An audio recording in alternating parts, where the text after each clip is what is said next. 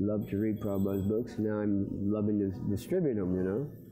So that's what my service was. I started distributing the books, going, traveling Sankirtan, like that.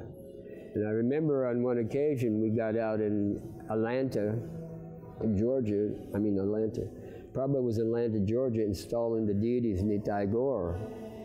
And we were on the West Coast distributing books. And we called up the temple president at that time, Gopijana Ballabha, and he said that you're too far out to come and meet Prabhupada in Atlanta for the installation, but we'll relay some message. I said, could you tell Prabhupada? He said, really, we can't make it. We're really sorry. We wanted to go see it. And then he conveyed the message to Prabhupada in Atlanta, Georgia at that time. And Prabhupada said, I'm always thinking about those boys in the bands, you know. So we got the blessings of Prabhupada that day.